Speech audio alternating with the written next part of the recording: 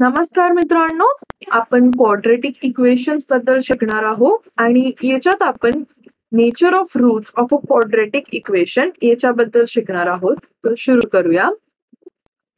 When equation is in the form ax square plus bx plus c equal to 0, it can be written as x equal to minus b plus minus under root b square minus 4ac upon 2a. हा quadratic formula आहे. First, if b square minus 4ac equal to 0, then x equal to minus b plus minus root 0 upon 2a. जेव्हा b square minus 4ac equal to 0 राहील तेव्हा आपलं x जे आहे ते minus b plus minus root 0 upon 2a राहणार.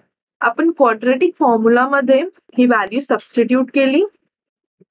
Therefore x equal to minus b plus root 0 upon 2a equal to minus b by 2a or x equal to minus b minus root 0 upon 2a equal to minus b by 2a.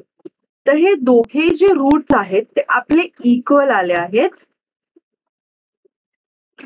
That is, the roots of the quadratic equation are real and equal.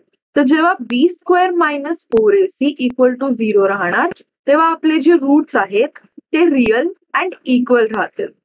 Second, if b square minus 4ac is greater than 0, then x equal to minus b plus minus root b square minus 4ac upon 2a.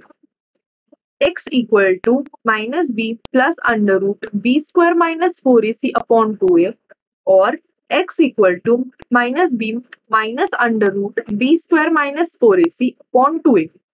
तर जेव्हा b square minus 4ac ची value greater than 0 राहील तर आपले जे अंडररूटच्या आतमधली जी value आहे ती positive राहणार आणि हे जे दोन आहेत ते प्लस मायनस कन्सिडर करू तर आपल्याला दोन वेगवेगळे रूट्स भेटतील. That is the roots of the quadratic equation R real and unequal. तर जेव्हा b square minus 4ac is greater than 0 आपले रूट्स रियल अँड अनइक्वल राहणार. Third, if b square minus 4ac is less than 0, then x equal to minus b plus minus under root b square minus 4ac upon 2a are not real numbers. That is, the roots of the quadratic equation are not real.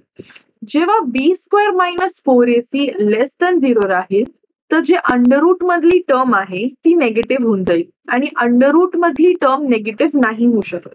Therefore ते जे roots राहतील ते real numbers नाही राहणार. म्हणून जे roots of the quadratic equation आहेत ते नॉट रियल होऊन जाते. Nature of roots of quadratic equation is determined by the value of b square minus 4ac. म्हणून जेव्हा पण तुम्हाला नेचर ऑफ रूट्स विचारतील तर तुम्हाला b स्क्वेअर मायनस 4ac ची व्हॅल्यू काढायची आहे. जेव्हा b square minus 4ac equal to 0 राहणार तेव्हा रूट्स रियल अँड इक्वल राहतील. जेव्हा b square minus 4ac greater than 0 राहील तेव्हा रूट्स रियल अँड अनइक्वल राहतील आणि जेव्हा b square minus 4ac less than 0 राहणार तेव्हा आपले रूट्स नॉट रियल राहणार. b square minus 4ac is called discriminant of a quadratic equation and is denoted by Greek letter delta. तर b square minus 4ac ला आपण discriminant म्हणतो आणि याला आपण डेल्टानी डिनोट करू शकतो किंवा रिप्रेझेंट करू शकतो. आता एक ऍक्टिव्हिटी करूया. Fill in the blanks. Value of discriminant, nature of roots. तर आपल्याला रिस्पेक्टिव्ह व्हॅल्यूज देतील डेल्टाचे आणि आपल्याला सांगायचं आहे की रूट्स काय आहेत. तर 50. आता 50 आपलं ग्रेटर देन 0 आहे. Therefore nature of roots is real and unequal. -30. -30 is less than 0. Therefore roots R not real. 0.